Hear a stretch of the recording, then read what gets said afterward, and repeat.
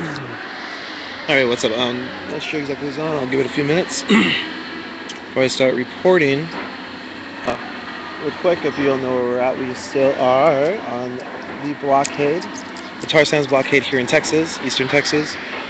See, I am standing on a walkway above ground. Some banners hanging off. If you go to the Tar Sands Blockade site, you can see what those banners say. I don't have a good enough angle to be able to let you see what they say. So I'll give it a few minutes, and then I'll probably be on for maybe 10-15 minutes and go down. Just because it can't really run straight. We want to make sure we're saving the battery power we have. We do have a lot of battery power, but we also are really uncertain as to how long we're going to be up here. This little grasshopper guy up here. So it's possible to get up here. As you can tell, there's a grasshopper. Get all the way up.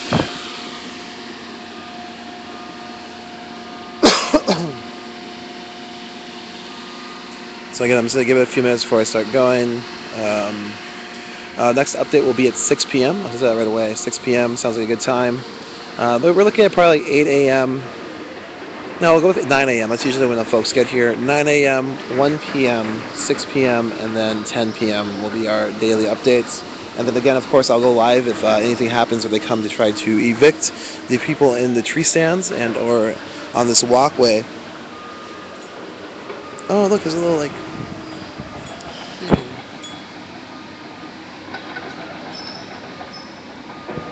lizard. So we have friends up here.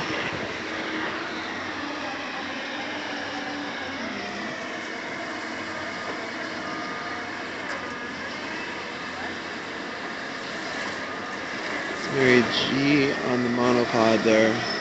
Been up for over 30 hours now, I think.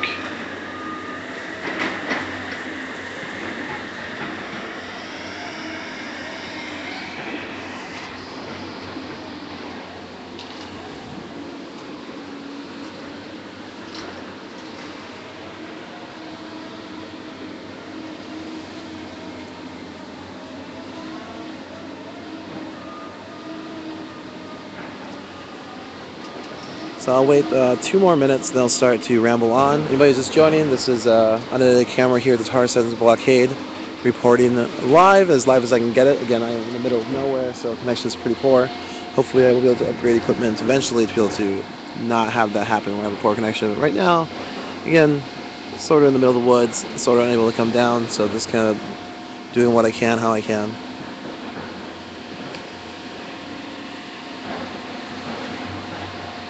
So give about 2 more minutes, or a minute and 30 seconds, and I'll start to ramble. And if you have questions, you can go ahead and post them out of the chat line. I think is what's working specifically right now.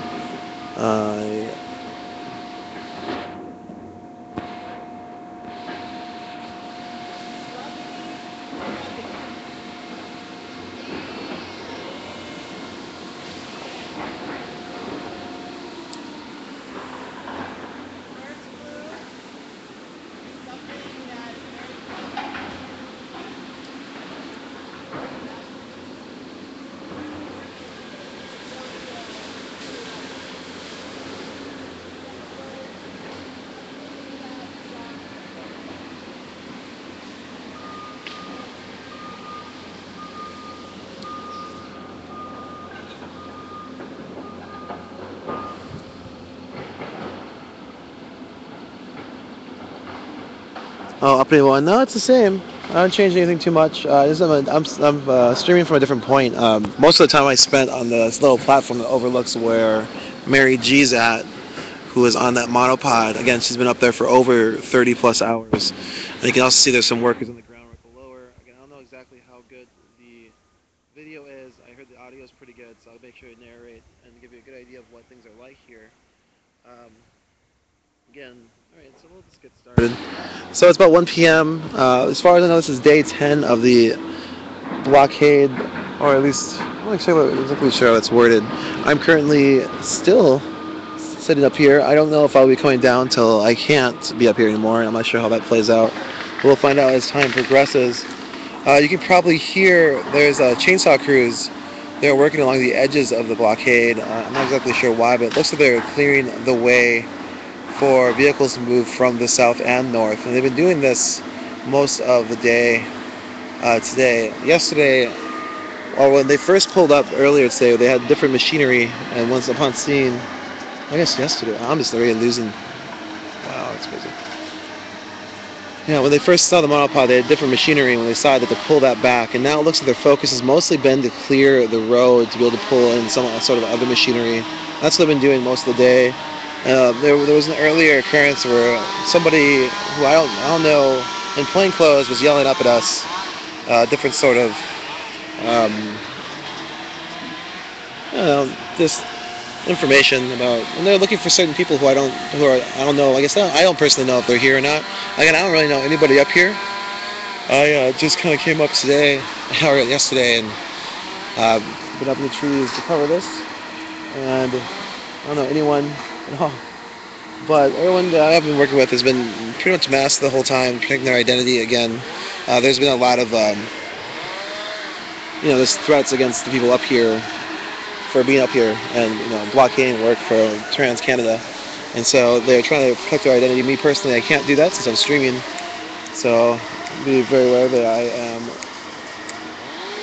in this in a bit. Oh, there's a guy walking around with a SWAT T-shirt down there. Let's say the other recent development too is that it looks like they have patrols now. They're patrolling around the woods to make sure nobody comes in or out that they don't want to allow in or out. And that's been going on now for, I think, since this morning, or since the change in the situation of the tripod. So like since yesterday morning, I apologize. Yesterday about 8 p.m. is when that started. Because up to that point, there have been a group of folks in the woods watching over the sitter and the monopod. I apologize, not tripod. And we're there to let the workers and sheriffs know that if they touch any of the supporting lines, they would be endangering her life. She does have to constantly remote. They're playing a game right now. The workers seem to be new at times, don't know about that. They do sit down on the trees that are supporting her, and she has to advise them that it's okay if they sit there, but if they don't, if they move it too much, it could endanger her life, and she just wants them to know that. Usually they seem to be very cognizant. They do kind of this embarrassed sort of stay for a few seconds then move. I think most people know what I mean by that. And so, but they seem to be understanding that they shouldn't be messing with those trees, and they've left them pretty much alone. But they have taken photographs of how they've been set up. Again, this is the walkway, the physical blockade, and there's also behind me, and you may see there's a stand there. Nobody's in that stand, but there could be. And then further on, you can see another one right around there, where there's folks up in that, and they're all over this area. There's a few tree sits where people are up in the trees who I don't even think I've met those folks yet.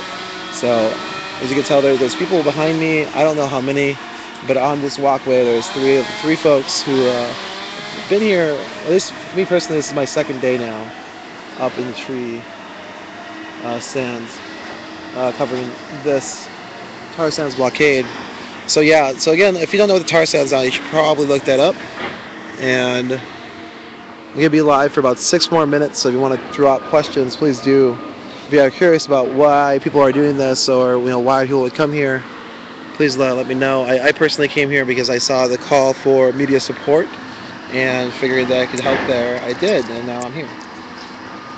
There's a call, I was thinking it was earthfirstwordpress.com where I saw this call. But yeah, Tar Sands Blockade is the place to go to kind of get most of the information. As it stands, I mean, my speculative, and I know how much we hate speculation, is that they're currently trying to clear the roadway in order to bring a cherry picker to pull Mary down. And that's been their focus most of the time. And I assume that they're clearing the roadway too because it helps them with their work. And they're trying to meld the two so that this event doesn't disturb them that much. But as far as I've heard, you can see this point here is where they've been working up to. And once they reach there, they have not been able to push past this point. And so that's been going on for days now. And we're now in, for me personally, my second day of watching the folks, and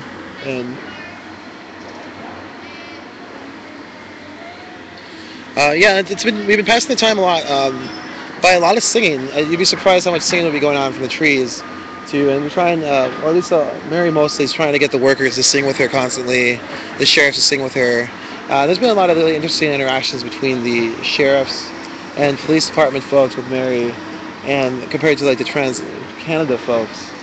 And I don't know if it's because the sheriff folks are from here or what the difference is, but they seem to be really interested in how, I don't even know, it's just weird. They seem curious as to how she's able to stay up there so long and what brought her to do this. And the Trans-Canada folks just seem like they want everyone to be gone. So that's kind of like the different stances on the people, I would say. Again, the Trans-Canada folks, I'm being watched right now. There's somebody taking photographs of me moments ago as well to see what I was doing, but obviously I'm just holding a cell phone and kind of talking to you all. Uppity One, as far as I can tell, they tried, from my understanding of what happened is they came and they met this blockade here in the front, and then just started to try to cut around it, and that's what this cut right here is, to where you see Mary's monopod. And so it looks like they came here, we're trying to figure out how to deal with the blockade, and they decided to try to move around it. And then when they cleared this area, the folks decided to erect a monopod with a person there to make it so they couldn't travel around the blockade. And now that's where we're at.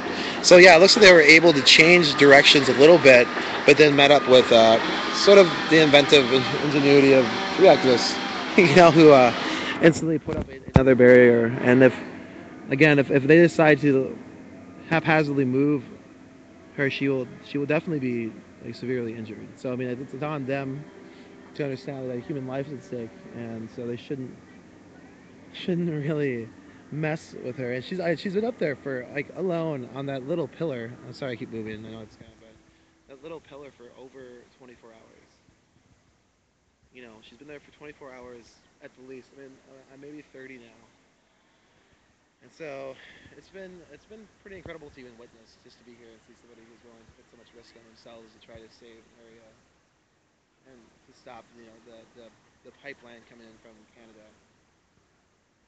They're shipping tar sands oil here. As far as Uppity One, what I think they'll do is, I tried to explain that, is right now I think they're really trying to clear a good solid roadway up to the blockade, and then from there they'll probably bring in like a cherry picker. I was even imagining maybe a fire engine, some way to put people up on the trees or to pull people down from the trees. And so I figure eventually that's what they're going to do.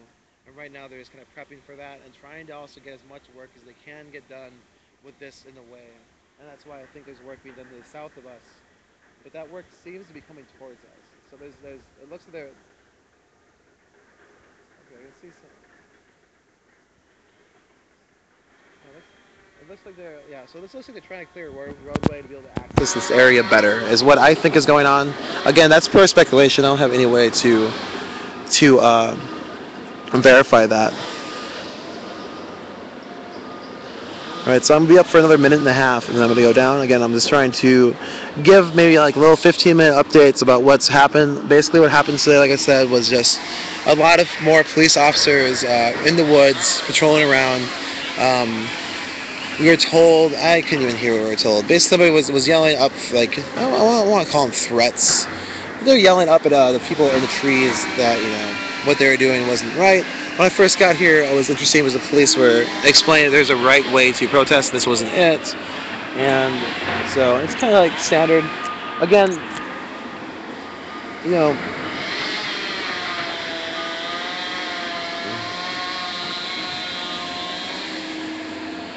hey, Hong Kong, I can't. It sounds low. Okay. I have very limited computer access right now. So if you can access this account, please take anything. Also, there's a third-party program which allows you to download people's Ustream footage. And so if you can grab that and just upload it, you can do it that way too. So I just personally can't do much else besides stream every day and tweet a little bit. But I'm trying again to just, I have no idea. We have a lot of battery with us, but we also realize that we have no idea how long we're going to be up here. So we're going to do our best to conserve all the battery we have to be able to be live when we need to be live, and also give updates daily on the current situation.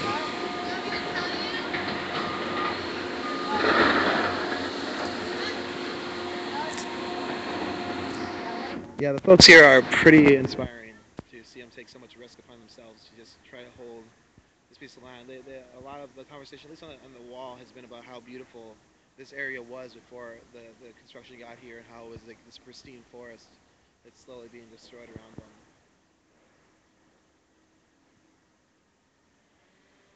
All right, so my next update will be at 6 p.m. I think I said 6 p.m. At 6 p.m., that's usually when it looks like the workers are winding down and get ready to go. Last night was a little different. They did bring in spotlights and work till maybe 9 p.m. But as it stands now, yeah, my next update will be at 6 p.m. I will let you know what occurred in my downtime. But right now, like I said, mostly it's just workers working around the blockade, trying to do what they can, but it's obvious that they're a little limited in what they were planning to do. So right now, it looks like, like I said, there's clearing a roadway, trying to get more machinery towards where we are. There are a few chainsaw crews working, but not very many, and so it's hard to really tell what will happen next. But as far as I can tell, their work has been slowed down drastically. They have not been able to push past the blockade. They tried to go around it, and that has been blocked. Now it's sort of just waiting to see what happens next. Up here in where I'm at, there's plenty of water and food to be here for quite a while, and it's not convenient, but it's worth being here to be able to make sure nothing goes hidden. That's kind of what I learned from a good compadre. Hong Kong, I don't. If you talk to Nunya Man, Nunya Man knows what that program is. Also talk to Sabin about accident, this footage, or talk to Van Prague. All of those folks might be able to help you. Yeah, but there is a little bit of solar gear. There's a lot of stuff we do need up here, but honestly, nobody can come here right now. Like, there's nobody to get stuff to us. This place is surrounded. There's no way to get down and not be at risk of not being able. If I go down, I'll be at risk of not being able to cover this anymore. So basically, as it stands, it looks like what we have is what we have, and we'll work from there. Yeah, it's the connection up here is horrendous. Oh, again, if you do want to email me, I don't know how it'll work out. Because I'm pretty sure once I come down, it'll be because this won't be here anymore. So we can try to figure out solutions, because I'm obviously willing to embed myself in any action to make sure it's covered as fully as possible. So maybe we can figure out how to make sure next time I have a much better signal. But as it stands, I'm showing my press pass, hoping they understand what I'm press. But it doesn't really make. I don't really think they matter. I'm pretty sure they're just figuring out how to like mess with me more. But anyways, you all take care. This is an unedited camera here at the Tar Sands Blockade in eastern Texas, which is physically stopping a pipeline from going in from the Trans-Canada Pipeline and Alberta Tar Sands, where they're pulling out oil in a very environmentally destructive ways, I've been told. And so these folks have organized to stop that pipeline, or at least make it inconvenient to put in, and so far they have been very successful. The campaign will be ongoing, so please take a look at Tar Sands Blockade. The WordPress, I don't know the exact, tarsandsblockade.org maybe? I don't remember the exact address, but alright, thank you all very much. I'll be live again in a few hours, and you all take care.